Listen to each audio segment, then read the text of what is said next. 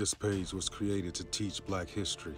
Unfortunately, the American educational system was designed to exclude our real historical account, so we are here to dismantle it. It's time to enlighten those of us who have been kept in the dark. I am a Black man who didn't know enough about my own history, so I began to dig deeper and do my own research. Black history is American history, so I want people of all races and cultures to join together to learn our history as one. Here, I will share all of my findings. Please like, follow, share, and subscribe to Teaching Black History. The story of Otis Boykin.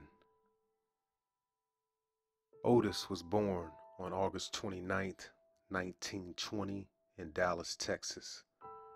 His father was Walter B. Boykin, was a carpenter and later became a preacher. His mother Sarah was a maid who died of a heart failure when Otis was a year old. This inspired him to help improve the Pacemaker. Boykin attended Booker T. Washington High School in Dallas, where he was the valedictorian, graduating in 1938.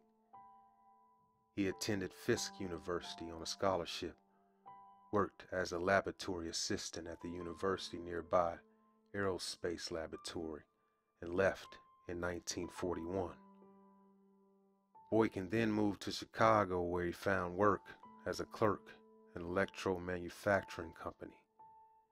He was subsequently hired as a laboratory assistant for the Majestic Radio and Television Corporation. At that company, he rose to become foreman of their factory. By 1944, he was working for the P.J. Nielsen Research Labs. In 1946 through 47, he studied at Illinois Institute of Technology, but dropped out after 2 years because he could not afford his tuition. But later, he stated he left for an employment opportunity and did not have time to return to finish his degree. One of his mentors was Dr. Denton Deere, an engineer and inventor with his own laboratory. Another mentor was Dr. Hale F. Forth, with whom he collaborated on several experiments, including a more effective way to test automatic pilot control units in airplanes. The two men later went into business, opening an electronics research lab in the late 1940s. In the 1950s, Boykin and Forth worked together at the Monson Manufacturing Corporation. Boykin was the company's chief engineer.